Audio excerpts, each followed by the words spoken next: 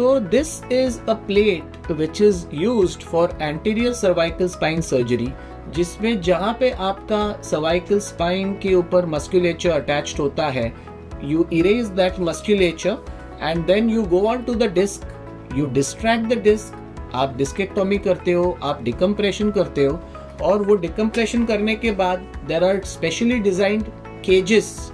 Now these interbody cages are of two types. The first type is a titanium cage and the second type is polyethyl ketone cage, that is called PEEK cage, PEEK. PEEK cages are radiolucent, मतलब वो x ray में सिर्फ थोड़े lines दिखते हैं but वो ऐसा पूरा इम्प्लांट नहीं दिखता.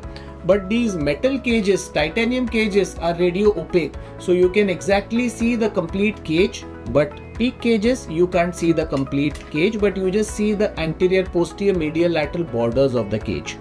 So after doing a discectomy, you put in a cage, and then over top of that cage, you put a plate, and that plate you tighten up with screws, and this is called a cervical fusion surgery.